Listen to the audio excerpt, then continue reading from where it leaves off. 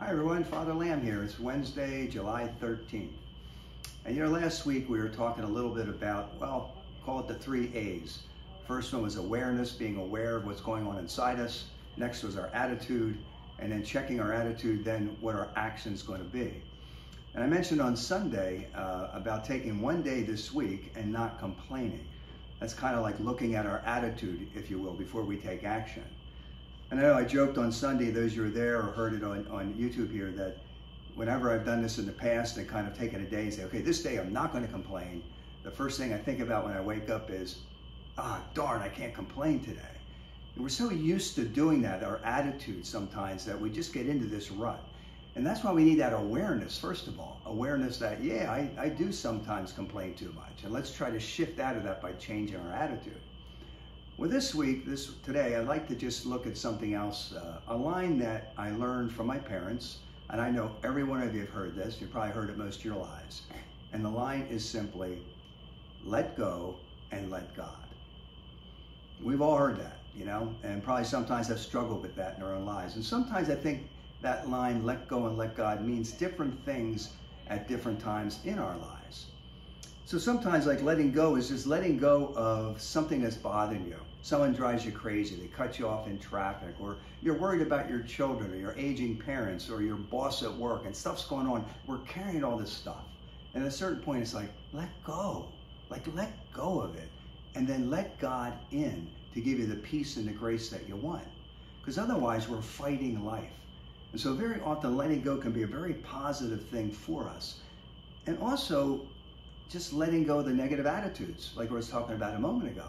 Like today, I'm going to let go of complaining. And even though we may fail at it, God's very pleased that we're trying to deal with it in our lives. What is it that you need to let go of to be in a closer relationship with Christ? Because we're all struggling with this, my brothers and sisters. Letting go and letting God. Now, you may get to a point where, yeah, it's great, Father, but easier said than done. And that's true. Sometimes you're like, let go of it, and it's like it's still right here. Well, sometimes you can say, let go, just kind of figuratively pushing it away from yourself, and that works. Sometimes that doesn't work. Sometimes you got to pray about it. Let go. I need to pray for that person I'm struggling right now to love. Let go and pray for them. And sometimes you need to talk about it. And this is an important step, like to get a friend of yours and say, you know what, I'm holding on to something, I got to let go of it. Will you just listen to me? And here's an important point. Like, what's the difference between talking about it to let it go and talking about like the person, where we might drag someone through the mud? That's totally different. So our motive is important. My reason to talk about this person is to let go of this. If my motive is to drag them through the mud and to pull you in on this and we get ugly talking about the person, that's not good. So we have to have a good motive. So you grab a friend of yours and say, look, I really need to let go of this. I'm unable to on myself. And you talk to that person about it. And sometimes that helps, at just letting go. Have that other human there in your presence sort of hearing you and allowing you to get all that out so you can let go and let God.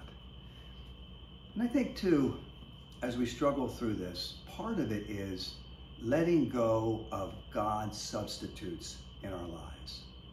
Ultimately, in the end, it's just you and God, me and God. Each one of us individually with God. And sometimes in our prayer, we get ourselves all distracted. And we then can fall into God's substitutes. Like you're feeling bad at the end of a day, just a hard day. And none of these things may not even be sinful or wrong. It's just so easy, like, I think I'll have a drink, relax. Totally understandable. Nothing wrong with that. But if we're always going to these God substitutes, then we have a problem. So whatever it is you turn to, I like ice cream, vanilla ice cream at the end of the night. It's great. Watch mindless TV. Nothing wrong on a certain night in doing that. But if we're always doing that, these become God's substitutes and we don't go to God. It could be anything, the drinking, the drugs, we could get into, the media is so easy, all those distractions, check my emails, let's see what's going on on Facebook, play video games, solitaire, name it. All these distractions become a God substitute. So we got to let go of all of that. And this is what the great saints talk about, attachment and detachment. If you want to know how attached you are to something or someone, just let it go for a few hours and see how you feel. put your phone on the side there and don't check it for 5 hours and see how you feel. And you feel that pull toward your phone. That's the attachment. And the saints want us to get into that detachment so that we're left with God. There are too many God substitutes in our culture.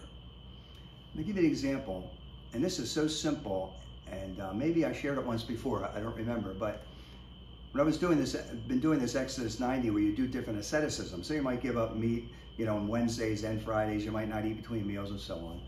One of the asceticism was simply not putting any sweetener in your coffee or tea. So I drink Irish tea every morning, and I like to put some milk in it. And I just love that. So on this time of asceticism, I couldn't put milk in my tea. Well, let me tell you something. I found that pretty annoying. And in the beginning, I was like, come on, does God really care whether I put milk in my tea? Like, it's not that important. This is stupid, okay? And then as I was struggling with that, because I tried to drink without the milk in it, it just didn't taste right. I didn't like it. I just want my milk in there. And then when I sat with that in prayer, I realized, Pat, Jesus Christ suffered and died for you, for your salvation. Take that personally, everyone. We got to take it personally. And I'm not willing to give up a little bit of milk for the Lord. I mean, that's pretty sad and trivial. And what you begin to see there, it's not about the milk. It's about my inner attitude. I want what I want when I want it. And that's the struggle in the spiritual life. It's that self-will. And it's exactly what Jesus struggled with in the Garden of Gethsemane. Father, take this cup from me. I don't want it. But then he said, your will, not mine, be done. All of us are struggling with letting go and letting God. That is a struggle in the spiritual life. But try it this week to let go. When you find yourself getting burdened by so many things, let go. Let God. Leave it alone. Let that peace into your heart. See, that's what God is calling us to let go of the God substitutes and just be with Jesus. God bless you.